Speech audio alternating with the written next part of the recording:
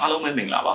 ကျွန်တော်တို့သားလက်ပါကျွန်တော်ဒီ Adobe Premiere Pro နဲ့ပတ်သက်တဲ့ tutorial လေးတွေကိုတင်ပေးနေတာပဲဖြစ်ပါတယ် Adobe Premiere Pro မှာဒီခါတော့ကျွန်တော်တို့ mask လောက်တာနဲ့ပတ်သက်ပြီးတော့ mask technique နဲ့ပတ်သက်ပြီးတော့ tutorial လေးတစ်ခုလုပ်ပြသွားမှာပါအဲ့ဒါကတော့ကျွန်တော်တို့ draw transition ပါတကားဖွင့်လိုက်တယ်တခြားနေရာတစ်ခုရောက်သွားတယ်ဆိုတော့ transition မျိုးပါဒါတွေကိုကျွန်တော်တို့ရုပ်ရှင်တွေကျွန်တော်တို့ music video တွေထဲမှာတွေ့ဘူးပါလေဆိုတော့ဒီလို mask technique တွေနဲ့ပတ်သက်ပြီးတော့တခြားသော tutorial တွေလည်းကျွန်တော်နောက်ထပ်ပြီးလုပ်ပြီးရှိပါသေးတယ်ဆိုတော့ဒါကျွန်တော်ပြောနေကြတဲ့အတိုင်းပဲ not teaching chat sharing မှာကျွန်တော်ဒီလောက်ကို sharing လုပ်တဲ့သဘောပါပဲနောက်ထပ် tutorial တွေကိုစောင့်ကြည့်နေတယ်ဆိုရင်တော့အောက်က subscribe button လေးကိုနှိပ်ထားပေးပါဗီဒီယိုလေးကိုအဆုံးထိကြည့်ပြီးပါလို့ကြိုက်နေတဲ့ဆိုရင် like and share လုပ်ပေးခဲ့ပါအောင်ခင်ဗျာ okay ဆိုတော့ကျွန်တော်တို့စလိုက်တာ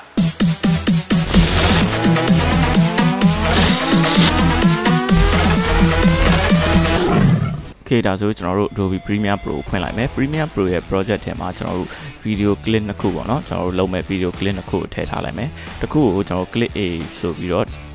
ဥပမာပေးထားတယ်ဒါတစ်ခုကိုတော့နောက် clip B ပေါ့နော်ဒါနောက်တကားဖွင့်လိုက်တဲ့အချိန်ရောက်သွားမယ့်နေရာဒါကတော့တကားဖွင့်လိုက်တဲ့ gap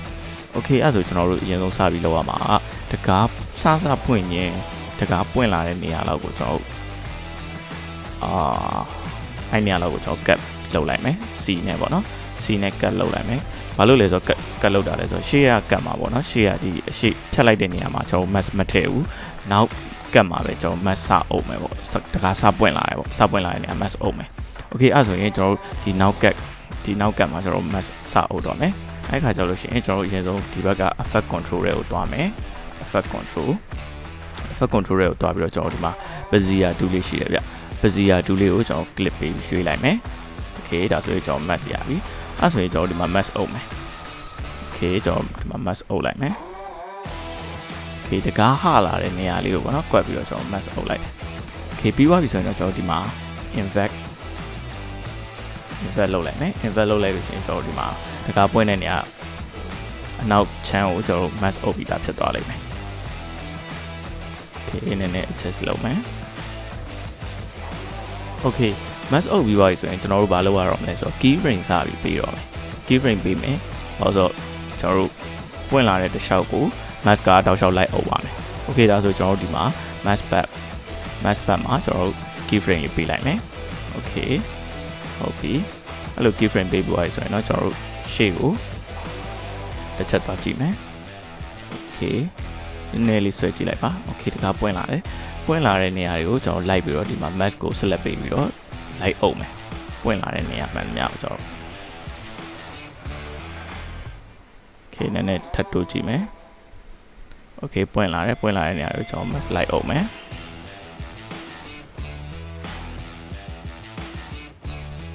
Okay တောက်လျှောက်ဒီတိုင်းလုပ်ပါမယ်နော်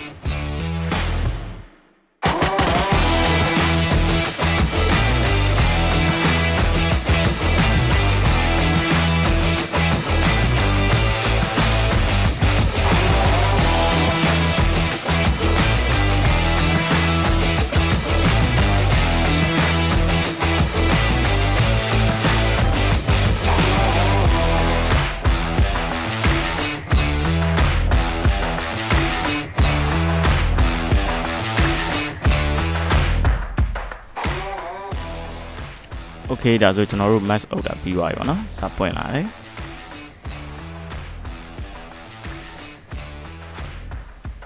Okay ဒီနေရာမှာနည်းနည်းလိုတဲ့ဟာလေးကျွန်တော်နည်းနည်းတစ်ချက်ပြန်လိုက်လုပ်မယ်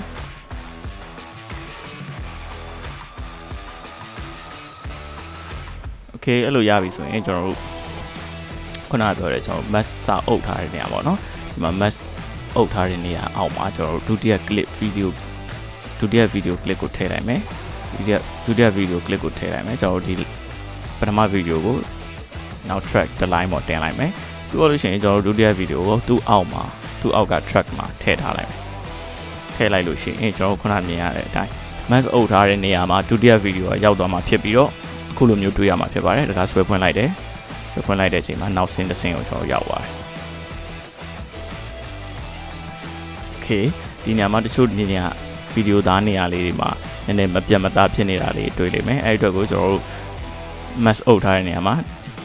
ကျွန်တော် mask ရဲ့ feather ကိုနည်းနည်းတင်တာတို့ချတာတို့နဲ့ adjust လိုက်လို့ရတယ်